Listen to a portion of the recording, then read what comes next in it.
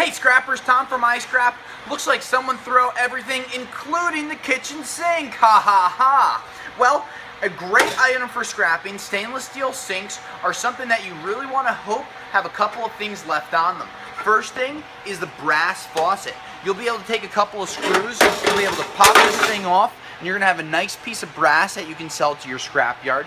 This piece weighs 3 pounds, so that means depending on the prices, you'll make anywhere from $3 to $6, depending where the market is, just for taking a couple of screws off.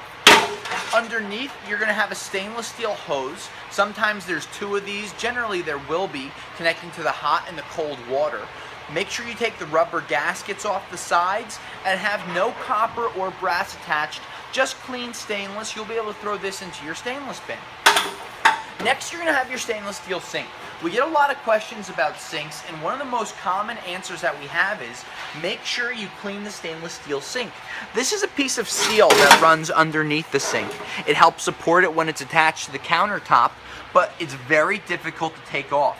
We have been able to see some people take a hammer and a chisel and chisel it off. Some people just don't have the time. Now this sink, we would say to chisel it off because you don't have any epoxy coating on it really.